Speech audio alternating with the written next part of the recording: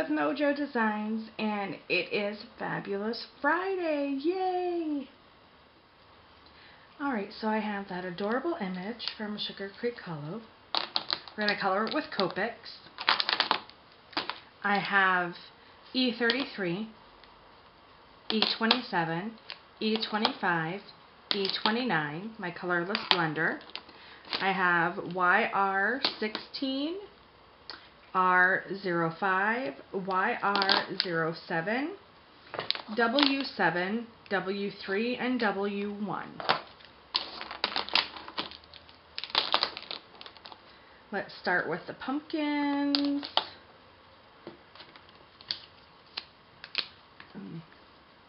Now I know that I picked some of these colors, they're not in the same color family, like one's red, one's yellow, and two are yellow-red. But I'm going to be using them and blending them together, and as you can see here, they complement each other very well, and it does allow for some contrast. And I did bring in my W's, which is my warm grays, because when you use warm 3, W3, warm gray 3, and you put it over any one of these oranges, it dingies it up a little bit. It adds that layer of gray to that warm gray to the colors. And as you can see down here, it may have removed the color just a little bit, but it did darken it up, and that's what I'm looking for. Now if I use the W1, that would definitely act like a colorless blender and remove color. So if I kept doing that, that orange, that R05 color, which is salmon red, as you can see, is starting to disappear. So that's why I chose the 3 colors that I chose for the pumpkins.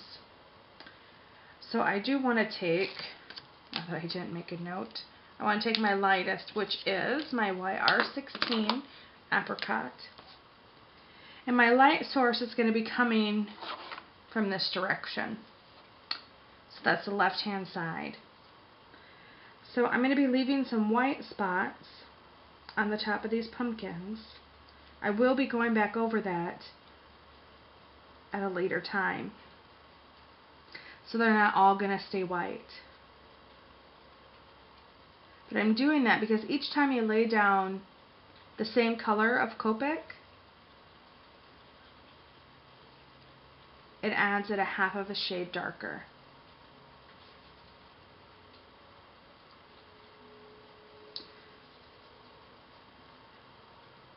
And I'm not being too precise with the stems, because I'm gonna use my R29, which is my burnt umber, to color that in. And this is such a light orange and apricot. It's not gonna be that big a deal. My next is YR07, and I'm gonna come in. And yes, I do want definition on all those little segments, but right now I'm just doing the big picture. Just doing big picture coloring. I'm not worrying about the detail quite yet.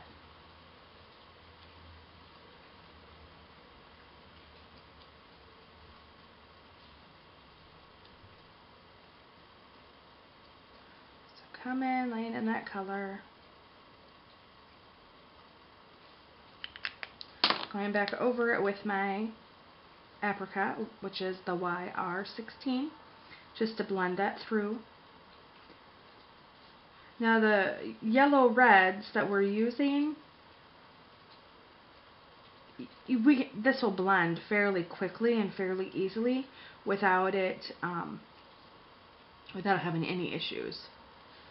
Now bringing in this red 05, there's going to have to be, we're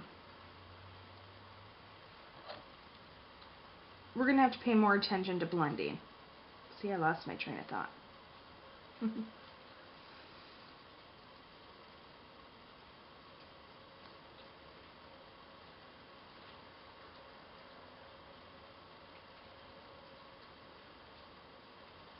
And of course I want my darkest colors that are, especially the pumpkins that are hidden in there, they're going to be your darkest. No light is going to be hitting them. Like the light hits the pumpkins on the top.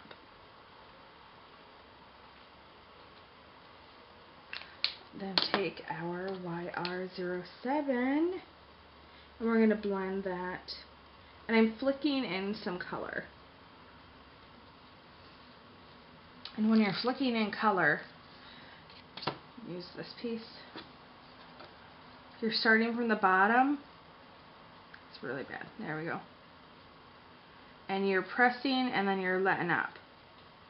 I need to do it from the side. And you can get even smaller flicks of color, so you're just flicking in. You're not, you want most of your color to be at your base. And then you're letting up so that it goes to the point so you're getting more of a feather. And when you're blending different colors, that's a really good technique.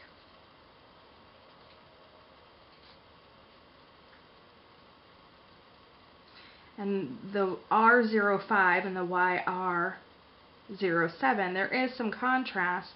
They're still in the same red family. One leans more towards the yellow side and one is obviously all a part of the red family. Then we'll come back in and we're going to color our tops with the YR16. And then we're going to flick color in from the top towards the middle.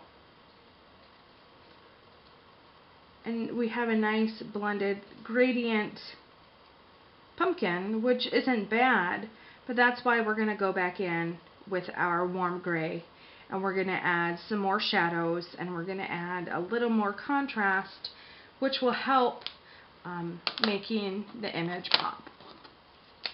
I'm going to take my E29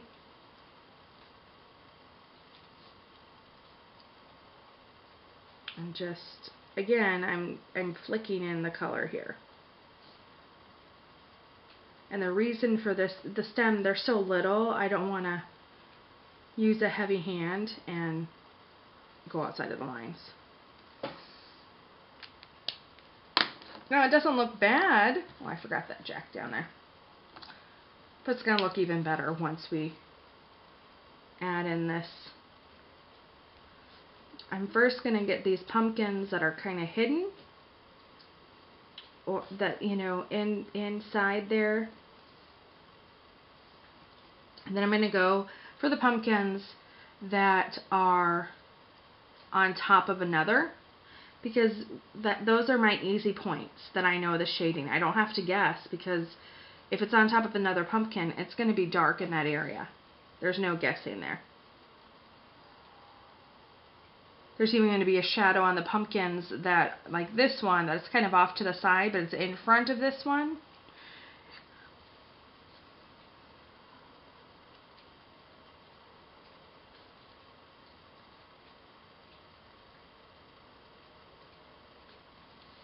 Then I am taking just a few of the segments and adding that color from the warm gray. And as you remember, our lightest was at the top. And I do see that this didn't blend as much as I'd like, so you just go back and flick in some color. Now, even though we added the warm gray, there is a difference, but it's a subtle difference.